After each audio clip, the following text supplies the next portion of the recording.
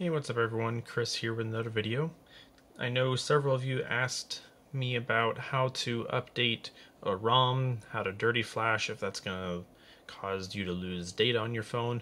Well, this video is going to be for you all and others who don't know how to update a ROM.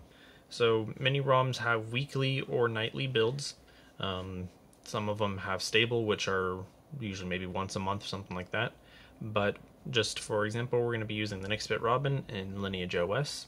What you're going to need to do is go to the site for your ROM and download the latest build. So here we have 3.14,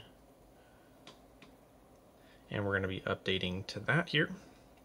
And so before you go ahead and flash ROMs and things like that, you always want to make sure your phone is backed up. So go ahead and back up any text messages, things like that if you so want to.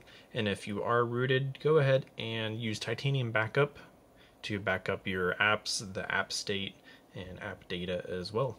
So I really highly recommend you doing that. So let's go ahead and boot into TWRP, go to Recovery.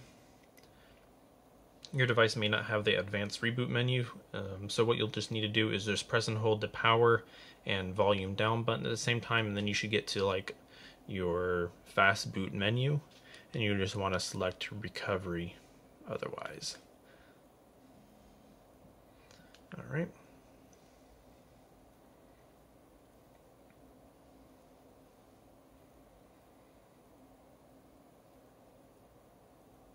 And then what you'll want to do is when you're in your custom recovery TWRP, go ahead and always create a backup just in case. You're going to want to select boot, system, and data.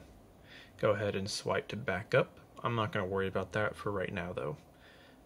But when you're switching ROMs, anything like that, always perform a backup. That way if something goes wrong, you can always restore it to the point before the issues arose. Let's go ahead and select install, and here is our 3.14 nightly build for LineageOS. We're going to go ahead and swipe to confirm flash and let that do its thing. It's just going to take a minute or two. Now that's done, we're going to want to go ahead and wipe cache and Dalvik cache immediately after. So go ahead and select that and perform the wipe. And now if you were rooted, or if you want to root, you're going to want to go ahead and flash the Super SU zip. I'm using SR3 version 2.79. So we'll go ahead and flash that now.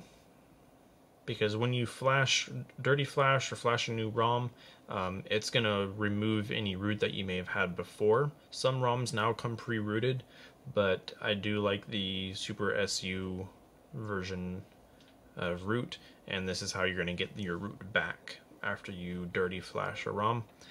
And we can see here there's a notice if you're not familiar with root.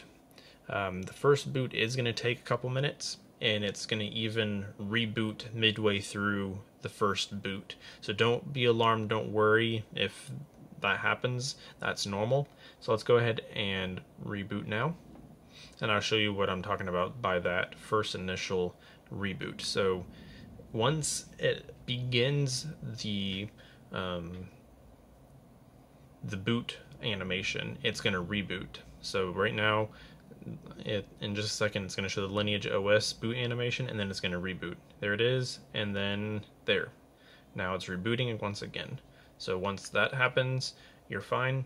It's just going to take, I would say maybe 5 minutes or so for the first boot, because we also wiped the cache and Dalvik cache. So now the phone is rebuilding those caches again. So it's going to take a couple minutes, and I'll be right back. Alright, so it's now booted back up after several minutes, and what we can go ahead and do now is just check to see if the update was successful. Oh, wrong one. About phone, and we can see LineageOS 3.14. So thanks for watching, guys. If you liked the video, give it a thumbs up, subscribe for future content and future how-to videos just like this, and stay tuned, and hopefully I will see you all in the next one. Take care.